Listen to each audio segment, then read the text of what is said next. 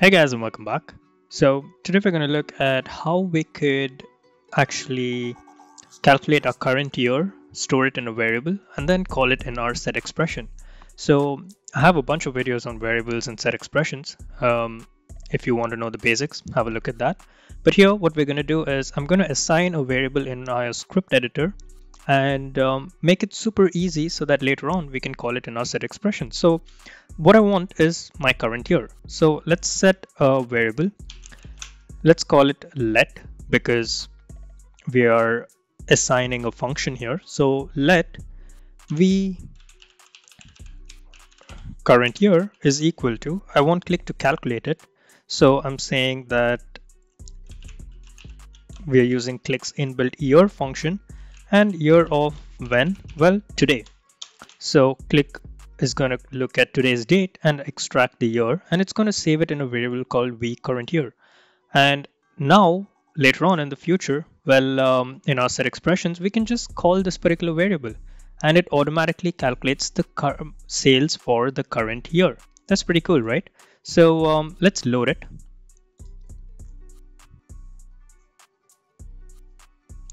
And now that it's loaded, let's go to our sheet. Let's bring in a KPI. And over here, I say sum of sales amount, but we only want it for the current year.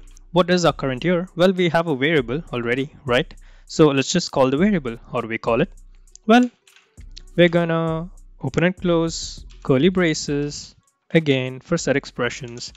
And we're going to say where year is equal to, and we want the year is equal to, open and close curly braces, and we're going to use, well, a $ expansion. So dollar, and then we give the name of our variable, that is v current year, right? So essentially we're just gonna expand the variable that we have. So it's a dollar expansion. You write dollar, open brackets, your variable name.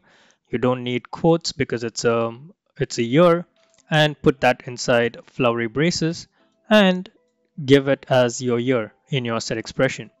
So what are we doing? Well, in our load editor, we have already loaded a variable. That variable is executed where it says year of today. It stores that year of today value in a variable called v current year. And in the front end, you're saying sum of sales where for whatever the variable value is. And what is our variable? V current year. So year is equal to $ expansion v current year and the sales amount. Let's give apply. And now it shows me the value. And this is my current year. What if you want to know which year it is? So I want to give the name here. So let's go inside, let's go to label. And here I say sales for the year in a string, give a space here. And what is the year? Well, I want the year to be whatever is in the variable, right? Because that's what we are calling in our set expression. So we say concatenate and $ expansion $v, just call the variable again. So I say sales for the year, which is a string, so that's why it's inside single quotes, and $v current year. And I click on apply, and it shows me sales for the year and the sum of sales. So that's how you could use your assign values to your date values to variables and then call them in your set expressions.